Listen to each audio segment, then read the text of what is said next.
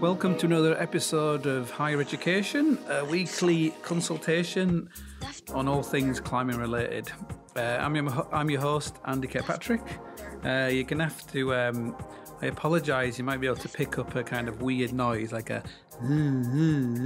but it's my next door neighbour, who I think is actually having some kind of nervous breakdown because he just spends a lot of time on his turbo at the moment.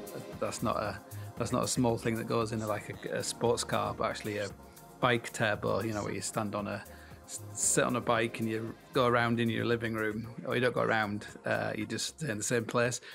He was doing it this morning at like 4:30 in the morning. He was on his fucking turbo, and I would go around there and like tell him to stop it, but he's like pretty fit. Like he spends his whole time on his turbo, so I'll just ignore it. So if it sounds like if you can hear it in the background, see if you can hear it.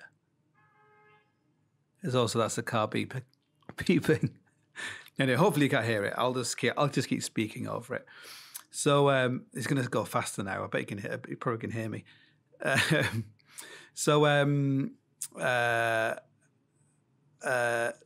was thinking actually I should explain who I am. Someone told me today how his wife was listening to this podcast, even though she wasn't a climber, and she was very interested in prusik loops, even though she didn't know what prusik loop was. So I better kind of explain like who I am. So my name's Andy Kirkpatrick, and I won't go into the whole autobiographical details. But I come from the UK. I'm a climber type person. I've been climbing since I was 5 years old. I have this. I got to get out of this habit of speaking like an Australian, and everything sounds like it's a question. Anyway, so I've been climbing since I was about 5 years old. I always sort of see myself as a mountaineer, and the first kind of proper climbing I did was climbing like in the Alps. Like I only ever climbed in the Alps in the wintertime for some reason. So I've done like lots of like hard route, like North Face kind of things in the Alps, the Drew and the Duats and all that kind of stuff.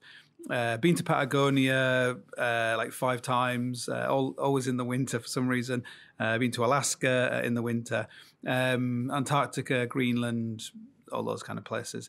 But I'm mainly known as being a big wall climber, really. I've kind of got pigeonholed as that, really. Like if you go and do a climbing festival or whatever, people are always like, oh, there's no big wall routes around here, or there's no aid climbing. Like I'm not actually like aid climbing. It's just something like I did a route I did the Drew Couloir on the backside around the side of the Drew, and it had like an aid pitch on it. And I was like so terrible at it. I thought like, oh, I need to learn how to do aid climbing. So I ended up going to Yosemite and climbing El Cap. I ended up climbing El Cap like about 35 times, and I've soloed it like 5 times and climbed it in a day and all that kind of stuff. But not on the same trip. So it seems I've got like pigeonholed as being an aid climber, but I always see myself more as a mountaineer. And I've climbed a lot in the winter, like ice climbing, mixed climbing. So climbed like Scottish grade 8s and things. And but what I'm really not amazing at is rock climbing. I wouldn't say I'm amazing. I used to work in a shop where everyone was climbing like E7 and E8 and harder. So I always felt like I was a really shit rock climber. But I've always been climbing the same grade, which is sort of 510, which kind of in the UK goes from about hard VS to E3, depending on how much I've been climbing. So I kind of have quite a unique, unique ability to be like an average climber who's kind of climbed like routes which aren't kind of average. So I've like done like new routes in, like Antarctica, like, big walls, which like super hard climbers have done. And I've managed to do new routes and, soloed like routes that really good climbers would solo. And anyway, so I don't know why. I like my someone said what I should do. Like my really good thing would be like skiing to the South Pole or crossing Antarctica or rowing across the Atlantic. But they all require like a shitload of money, so I just stuck to climbing. And made made something out of that.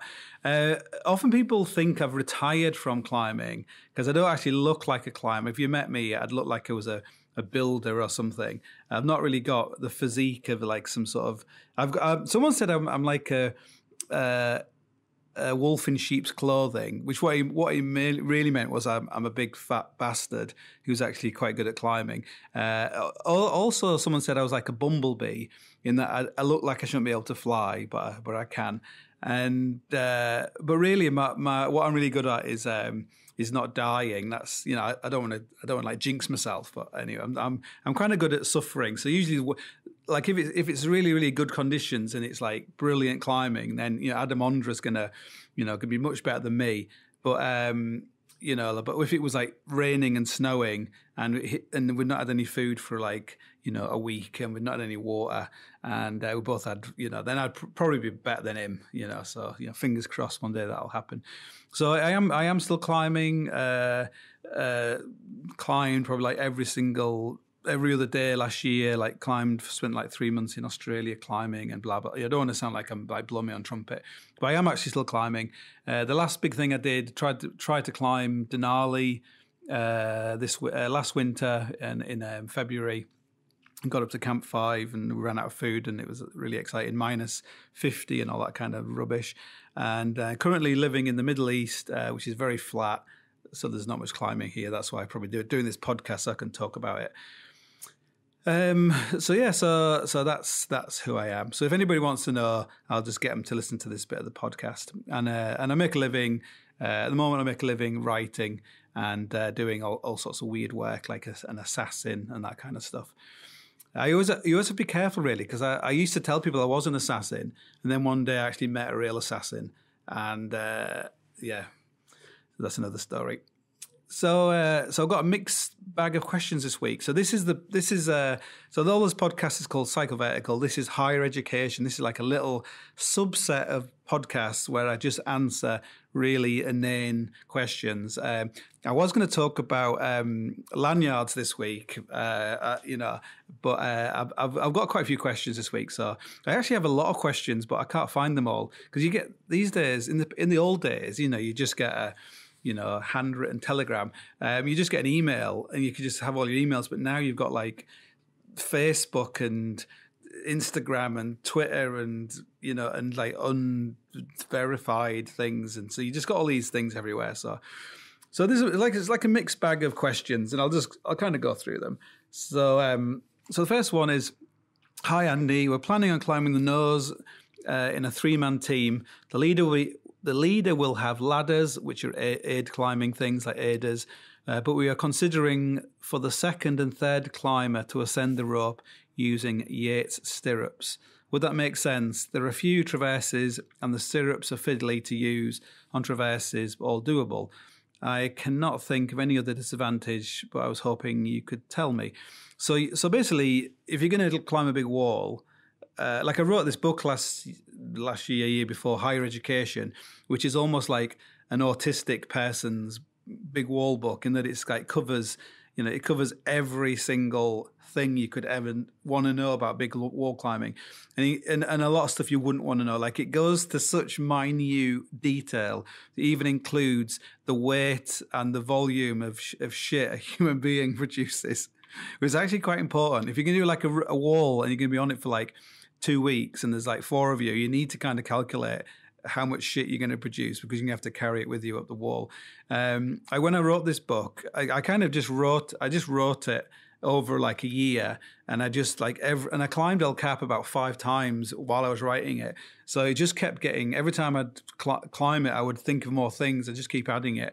And then I created the document, and then it was like printed, so people could buy it. And but I couldn't. I never actually saw the book until I was away. And then when I came back, I got a copy of my own book, and I looked at it, and it was like, Christ Almighty, this looks like a book that a crazy person would write. Like it really is, really, really, really, really detailed.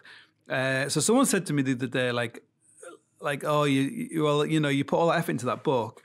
But basically people don't go aid climbing anymore. So it was a bit of a waste of time. But the thing about big wall climbing is it's actually a growth industry in that, Yeah, like even on a lot of really hard aid routes, really hard free climbing routes, people actually aid up the pitches before they actually free them. But basically, the book is primarily not so much about the aid climbing; it's more about like hauling, bivouacking, cleaning, alpine walls, and all that kind of stuff. So these guys. So usually when you're doing a big wall like the nose and El Cap, for that you can have a system where you only have one daisy chain or one like lanyard, which is like the thing that's going to connect you in, and one aider, which is like a nylon ladder. And that's quite a good system. And you can have variations of it where the ladder is attached to a fifi hook, and that fifi hook is attached to you with some like strong cord. And it means that you can hook it onto a piece of gear, do the move, and if you're like going into a free climbing move, the aider just is lifted off as you climb above it, which is a like European sort of style, like old fashioned Dolomites kind of technique, which actually works really well for like very like mixed climbing, because on the nose, a lot of it you can free climb it. Or it's like really easy aiding, really. And often you want to be able to like suddenly go from like standing in an aider to standing on a foothold to grabbing hold of a cam, and that's the way you kind of climb it quickly. But most people don't generally have two adjustable lanyards, usually like a Petzl, like a Just or something, and two aiders, and it means that they can kind of leapfrog the aiders when they're aid climbing. And when they're Jumaring, because it's not very steep, the nose. It's steep at the top, but the bottom isn't as very steep. A lot of the time you're actually just standing in your aiders and you're like stepping up on your aiders. You're not actually weighting your harness at all. You kind of, like one of those like stepping machine type things you used to get. Like you're just like going up a ladder, really. So it's really important to have two aiders. If you only got one aider, like it's like you waste a lot of energy. So he's like saying, is it worth the other people having this thing that Yates make? Like Yates make basically industrial gear and like big wall gear, and they have a thing. It's like a foot loop on the bottom, and then it's an adjustable foot loop. So you've got this like bit your foot goes into. There's actually, you can strap your foot in so your foot doesn't come out, and then it goes up into like an adjustable length sling. So you can just like fine tune it, and it hasn't got all these steps which you can get in the way and stuff, and you can just adjust it as you're actually going up on the things, and not having your foot coming out is kind of handy when you're first starting out. How you stop your foot coming out of an aider generally is some aiders, like the the ladder aiders that Yates make, I think called easy aiders, are quite good in that they have like a piece of elastic that's underneath the step. So when you're standing in the step, you can put the elastic around your foot and it keeps it in. But once you get into Jumaring, you generally, what you do is you're moving the aider up in the Jumar, you just keep a tiny little bit of weight on the aider, so it stops. So you're kind of lifting your foot up with your handle a tiny little bit, so it keeps your foot in the aider. But if you climb El Cap, by the time you get to the top, you're quite good at all this kind of stuff. But it's always good. Like someone is always going to drop something. So I would say that if you're in a team of three, basically one person climbs up the lead line, taking all the gear out, and the other person climbs up the haul line, and then the haul bag's lowered out and it's hauled up. So the person going up the haul line, they don't really need like full size. They don't really need aiders. So the foot loop is quite good. You can just make a foot loop out of some webbing if you want, really. But it's always good to have like two sets of aiders, because if you drop an aider, then you can just like send up one of the other aiders. So you always want some kind of redundancy. So hopefully I answered that question. So here's another one. This is like a clothing type one. Hi, Andy. I know you get tons of gear questions, but just wondering what your thoughts are on Polartec Alpha Direct tops compared to the old style pile Pertex garments or micropile, i.e. dry climb, vaporize, etc. All the best, James. So I've written a few articles on my website about soft shell, and the original kind of the mod, well, not the modern, but like the original proper soft shell, I would say, was like the Buffalo Mountain shirt, which was is a piece of clothing, still exists. It's a piece of clothing that came out in the 90s by a guy called Hamish Hamilton, who also designed the Van Gogh Force 10. And Hamish was like an absolute genius guy, like really, like probably one of the most interesting people I've met. Like he was just, he just like totally came at this idea of staying comfortable, completely different to everybody else. And he basically, I think he'd been living in Baffin Island or something. I think he was in the RAF. He was like a radar operator. And I think he'd seen Inuits. And now how an Inuit would wear clothing, because an Inuit's like in a very tough environment, like staying comfortable in like really cold temperatures is really, really easy. Like it's actually really easy to stay warm at like -50, more so than it is at like, -5 or +5. But the Inuits, they actually wear like very thick clothing with nothing underneath. And basically, as soon as they had to do anything really physical, like run around or whatever, they would like almost like strip off, so they could just dump all this heat out. Where this kind of European kind of idea, where you had all these like layers and layers and layers of like wool and cotton and gabardine and all these kind of fabrics, that was very hard to like dump the moisture. So I tend to find the reason why a lot of people get really cold and hypothermic in the mountains is not because they haven't got enough clothes on. It's because they've got too many clothes on, and the clothes just become like totally saturated. So Hamish he basically used fiber pile. So fiber pile is not the same as fleece. So fiber pile, it's got like, because it's like a fur, like the actual tips of the fiber pile, when they touch your skin, you've actually got like something with a very large surface area with a very small contact. It's like surface contact to your skin.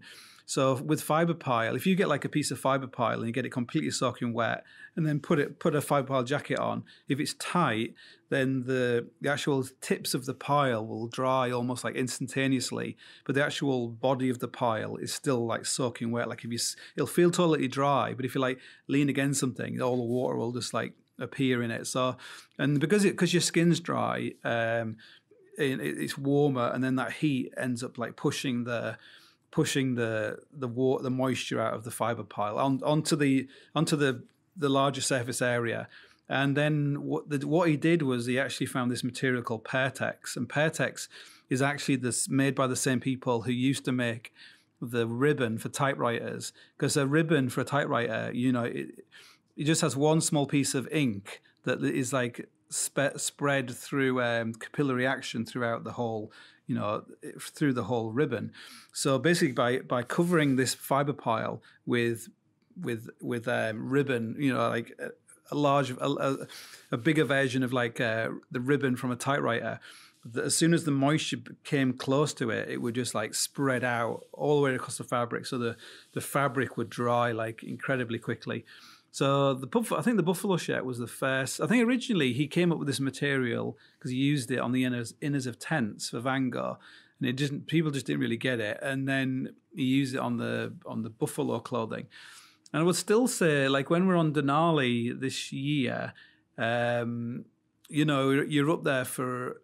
I think we're up there for like over a month. In like really difficult, stormy weather, living in a snow hole the entire time. And basically we were wearing basically a version of montane extreme kind of clothing, which is just basically like buffalo clothing really, with some like slight differences. And I would still say like the buffalo clothing, because it's actually designed to be super simple. It's got very few anything that's going to hold moisture. So it doesn't have like reinforcing patches which hold moisture or anything. That's super, super lightweight. Is still probably one of the best like high altitude, cold weather clothing you can buy. Like the high altitude salopettes have a zipper that goes like through the legs. Just is really easy to dump the heat on that kind of clothing. But a lot of people but it looks shit. That's his biggest problem. It looks like shit, and so people don't want to look shit. And because the main buffalo shirt like goes over your head, it's like a pullover. You know, it's if you're in the pub, you know, you look a bit weird. And some like it used to be like there was like a bit of a esprit de corps for people who wore buffalo, and you know, like Doug Scott and Wojtek Kurtyka and you know, a lot of like really good climbers actually wore buffalo because it just works so well. And they might have wear like, you know, Berghaus, you know, super expensive jacket over the top, but it was actually like buffalo underneath. And but like so I think I always keep mentioning this for some reason, but I work for Patagonia as they had like some like five gear testers, and I worked for Patagonia for a while. And when I was working for them, I helped sort of developed well, not the first because well, one of the first like a buffalo-esque piece of clothing for Patagonia. And I think the original jacket was, I think they called it like the Inferno, which was kind of a bastardized version of it. It was almost like a jacket like you'd wear in the car, really. It was like long, you know, had a big hood and all that kind of stuff. And then they kind of slowly tweaked it. And I think it was called the Ascent or something? It was actually a really good jacket. They came up with a really good jacket. Like people like Steve House and people like that, like really liked it. There was like a yellow and grey one. There was like a blue one earlier on. And that was like a really good version of the jacket that worked super well. And with all things Patagonia and these kind of people, you know, you end up with a really good product, and then it goes for like 2 seasons and then it just disappears. So, but probably one of the best soft shell products is still around, which is the Marmot Dry Climb Vaporize kind of jacket, which I'm sure lots of people have used or had. And kind of a variation of that is the Rab kind of Vaporize. Is it Vaporize? Kind of jacket. And there was a few other people I think Montaigne were making one like that. And basically it's remains one of the best bits of clothing that exists. But again, it looks a bit shit. So, you know, brands, you know, like drop it or whatever. But the Rab one is really good. I'm not really up on what's around at the moment. So I should point out, I'm not actually sponsored by any clothing companies. So when I say this, I'm not like promoting any brands. I'm just telling you like what I think. So after as Patagonia were like, I don't know if Patagonia came up with the term soft shell, like Hamish called his like double P, which was Pile Pertex. But I suspect like Patagonia probably came up with a soft shell kind of idea. And although before that, there was a few of these membraned Gore and Polartec and variation duofold, like windproof fleeces. And they kind of like jumped in on the bandwagon, and you had all these like utterly shit kind of items of clothing which were saying they were like soft shell, which they weren't really. Because as soon as you put like a membrane, like fleece is just a non-starter really. For performance clothing, I think it's like not a non-starter really. It has to have like a sort of pile kind of construction, not a fleece construction. So yeah, she had all these like really shit like things that were supposed to be soft shell, but as soon as you have a membrane in there, it's not going to work basically. Like if you make a shirt out of like newspaper, it'll be rubbish. It's made out of newspaper, but you'll realize that the sweat, even though it's newspaper, which is kind of breathable, the sweat won't be able to get through it quick enough, and it'll just get wet. So that's why a lot of these soft shell, it's soft shell as in if you're like if you're delivering pizzas, you know, and you get out of your car and you have to go to someone's door, you know, it'll keep the wind out, and it might even keep some like wetness out. But if you're going out on a mountain, it's a complete waste of time. So Patagonia and Polartec, they came up with like those like the R1 fleece and the R2 fleece and the R3 fleece, which were probably the point where they dropped the complete soft shell kind of system, and they introduced this like a more of a layering system. So, you know, because that kind of R1 sort of fleece, you know, is kind of cross between a fleece and a pile. It actually works quite well. So if you've got like Patagonia R1 pullover and you have a Pertex wind shell over the top of it, you find that it actually works quite well. And if you have a, so I'm sure lots of people have like used this kind of stuff, so you know what I'm talking about. So, but the next kind of, I don't know if I call it a revolution because I've not actually ever used any, but the Polartec or Alpha Direct tops are, you've got 2 layers of material, sort of breathable material, and you've got this very lofty sort of synthetic kind of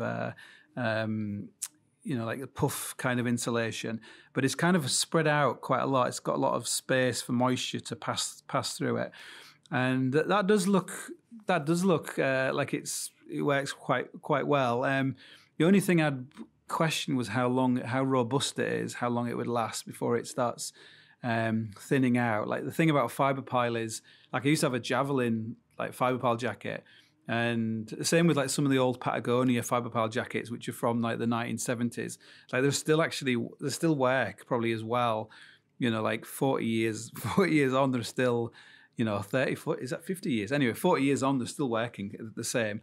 Where I doubt a Polartec Alpha Direct jacket is going to be still working after 10 years. So I was arguing with someone today about the use of the word eco in clothing advertising, and it's a little bit like the word luxury.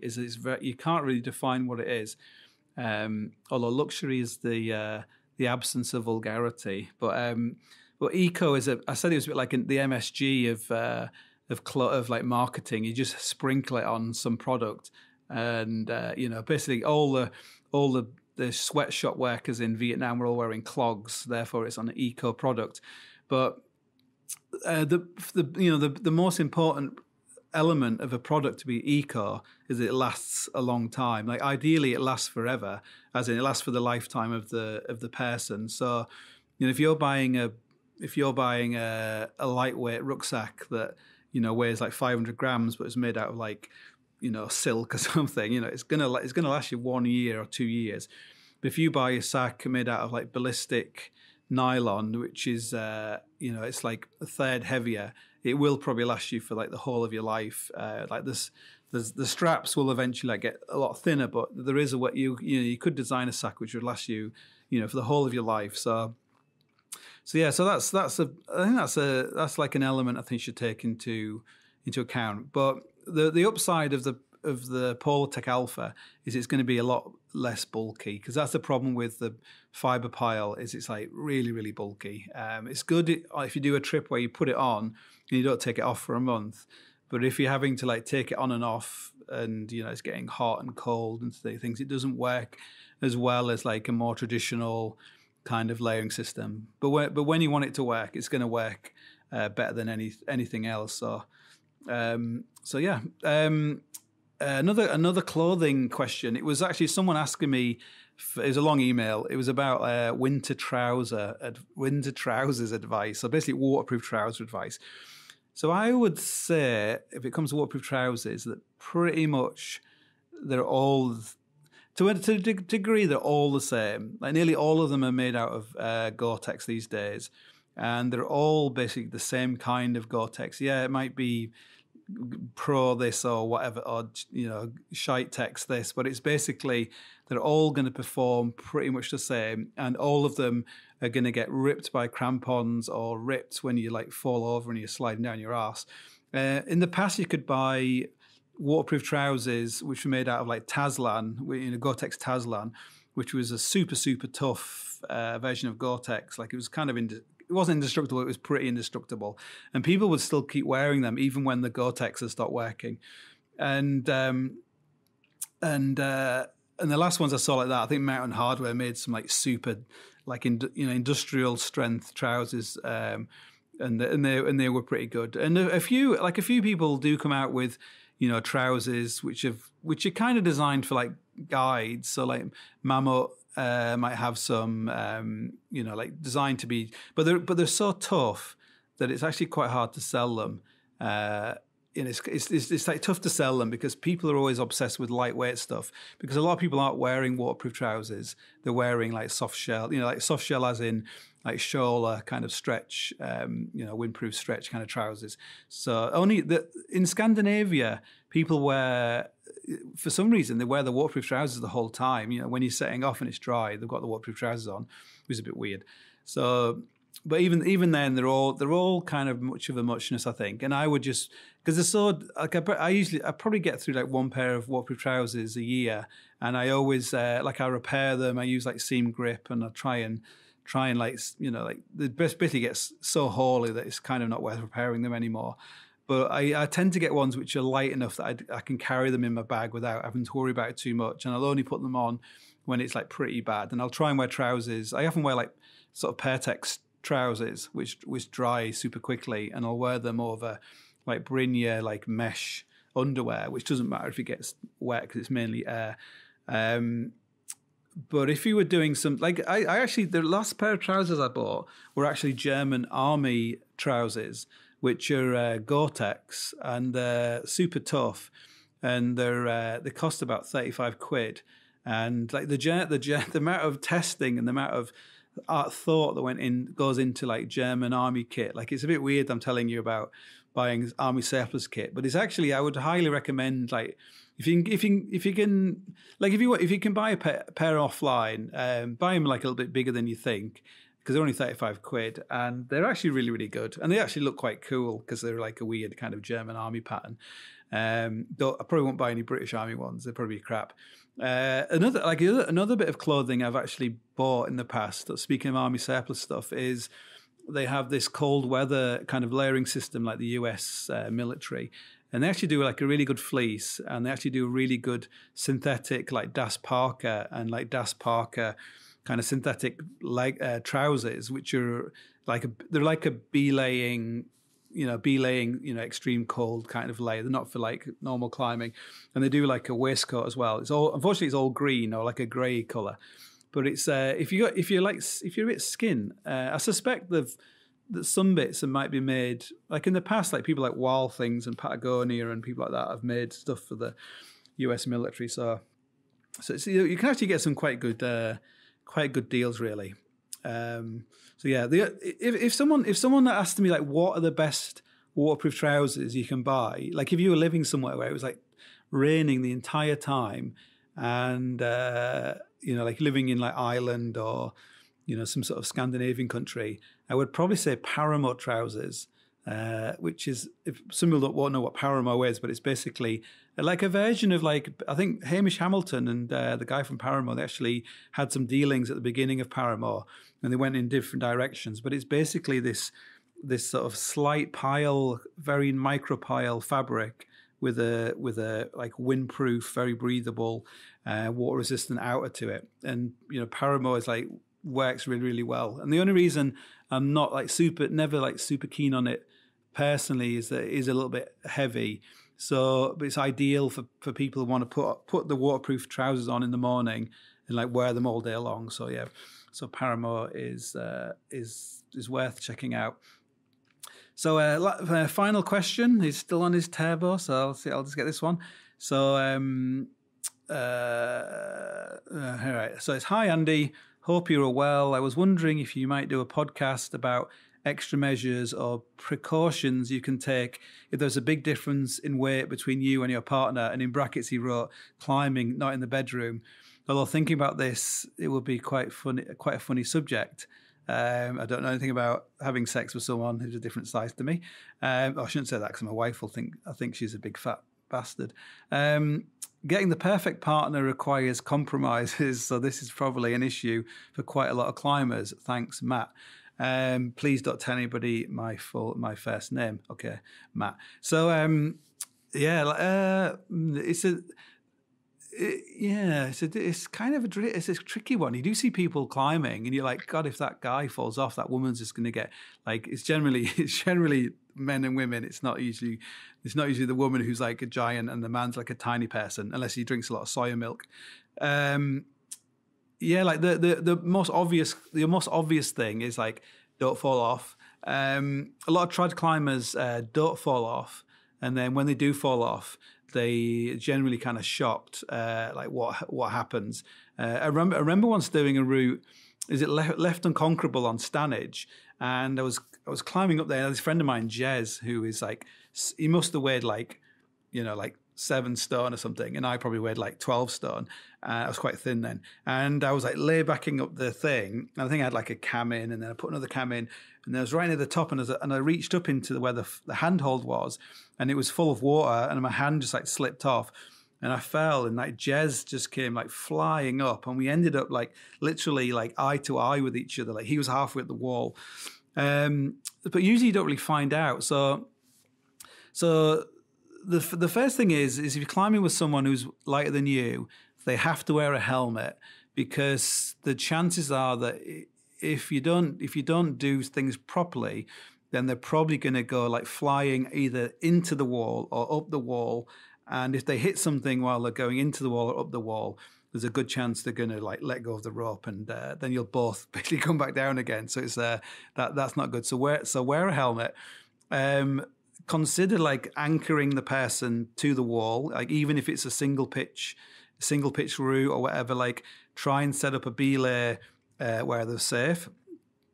There's a device called an Edelrid OHM or OM, which I'm sure you've probably checked out already, where the rope runs through it, and it's basically works a bit like a cleat, I think, in that you clip it to the first bolt, and if you fall, then the arm like takes up a lot of the friction, and it stops the rope from it stops the person from being pulled up. But that's really only unless you're going to do like trad routes on a single rope, which I don't tend to recommend. I think you're always best with a double rope. Then it's probably not. It's probably it's like only really good for sport climbing or climbing. If you're climbing indoors, like you should really get one of these things. If you're climbing indoors, you can always like make sure the wall has got a points to clip into the floor, or like bags, weight bags, which work quite well. So if you're trad climbing, and like I don't know I think when you trad climbing, if you've got 2 ropes, I think you tend to actually. I think the weight is actually not quite so bad, because is it being spread over 2 ropes or 2 anchors, 2 runners when you fall off? I don't know. Maybe I seem to think it's not as bad as when you've got a single rope. There's more the impact force is lower, because it has the ropes stretch more, so that it has more time to absorb the weight of you falling. But even then, you're probably going to get pulled up. But probably the best advice, if you're going to do like trad climbing, is actually just to do like a direct belay, either using a munter hitch, like an Italian hitch, if you've got 2 ropes, or you can just like clip the belay device like straight into the belay. So basically, you build your belay. And like when you use a guided belay device and you're bringing someone up, it's like clip direct into the belay. You just do that. So the belay, you got it in belay mode, and you're belaying the leader, but the belay device actually attached to the anchor, and then you're attached to the anchor as well. And you need to have the anchor so it's good for an upward pull. It has to be good for an upward pull. So the classic case would be, if you were doing like kind of a route with like bolt belays that's kind of semi-trad, you would just you kind of clip into both bolts, and then you would have the belay device clipped into one of the bolts, so you directly onto that bolt, backed up to the other bolt, and you're backed into both bolts, and you would just feed the rope out like that. And it actually works really, really well. Like if you climb with like German climbers, Austrian climbers, those kind of people, they not so much nowadays, but in the past they always used to belay offer like a munter hitch. And the munter hitch is not going to twist your rope as long as you know how to use it properly, and it's not going to twist your rope if you're not like loading it. So it has a lot of advantages. So it's something you should play around with. The final thing you should do is get the belayer to wear some kind of gloves, which is a good idea, like leather gloves. They're very sexy, and also like some kind of, if you're going to belay like off your harness like indirectly, Is that indirectly? Yeah, indirectly. I can't think. Is that an indirect belay? I can't remember now. Anyway, so if you're going to belay off your harness, then it might also be worth considering using some kind of auto-locking belay device, either like a gree-gree, or if you're using double ropes, like some other kind of double rope locking device, because there is that, when you're being like accelerated upwards into the wall, there's a good chance that people actually do let go of the rope and like put their hands out to protect themselves. Depends how much they love you. So yes. So yeah. Oh yeah. I had one last question from Dave. This was from YouTube. God, I sound like a professional, don't I? Dave from YouTube. Usually people on YouTube just say like something like really, really bizarre. So I went climbing with Alex Jones, and a lot of people actually thought it was the other Alex Jones, but it wasn't. It was the other Alex. It was the Alex Jones. So so this was a question of do you have to use is it worth using a prusik backup when rappelling with a gree-gree? Because if you let go of the gree-gree, it's going to lock up automatically. Now, this is one of these questions where if you asked it on a forum, people would be like, "Oh, what a stupid question! Like, of course you don't need to use a blah blah blah." So it kind of depends. It's like people have died on El Cap, for example, where they went to rappel and the gree-gree wasn't clipped into their harness, so they just fell. They just went. So although the gree-gree does lock up, it doesn't mean that you're actually clipped to your harness. Where when you use a belay device and you use a prusik loop as a backup, it means that even if your belay device isn't clipped into your harness, you're not going to die. So I have used a gree-gree a lot for abseiling and things when you're on a big wall, and I tend to be very careful when I'm just using a gree-gree, because I tend to always use a backup when I'm using a belay device, and I tend to prefer to just use my belay device to rappel on. But if I am using a gree-gree, sometimes you want to sometimes it's easy to rappel down on your gree-gree and then just kind of use one jumper on the gree-gree to go back up again if you're going up and down really quickly. But if it was dark, or I wasn't really sure what I was doing, or if it was bad weather, or there was a reason where there's a chance where I could make a mistake and not have the I think if you listen to my second podcast, which is called How Not to Kill Yourself or Staying Alive or something, is twice in my life I've actually abseiled on a significant drop where the carabiner wasn't actually clipped to my harness. It was just kind of semi-hooked onto the belay loop, and the gate was open, and somehow it stayed on. So, yeah, so I don't think it's such a daft question. If you're going to use it with a gree-gree, you probably have to put the prusik loop on your leg, or you'd have to have the prusik loop extended a little bit, because you can't really extend a gree-gree. It has to really kind of be on your belay loop. So the prusik would have to be above, but. It's not as daft, and it's not as daft as it sounds really. When you're abseiling over the top of El Cap and it's 1,000-meter drop, although you should always really have 2 points of contact into the rope, and the gree-gree is the one thing where it often breaks that kind of rule. So having 2 points is probably not. Really stupid, because a gree-gree, I've seen one gree-gree where it broke, where it basically got twisted in a weird way, and the thing broke off where the rope goes through it, so the clip-in sort of point broke off it. So these things can happen. And also I will admit that several times I've abseiled on a gree-gree and had the rope through the wrong way around, which is kind of worrying when you kind of realize when it's too late. So just having that extra point is a good idea. If you had it above the gree-gree, then that gives you that tiny little chance that if you were to abseil off your rope, that prusik would might stop you if you didn't grab hold of it and pull it down with you. So anyway, so on that cheery note, I shall sign off and send in your questions. Ideally, email me at andy@cyclevertical.com. Share this podcast, blah blah blah blah blah, and and all that kind of stuff. So anyway, I shall do another podcast Thursday, maybe. Okay, bye.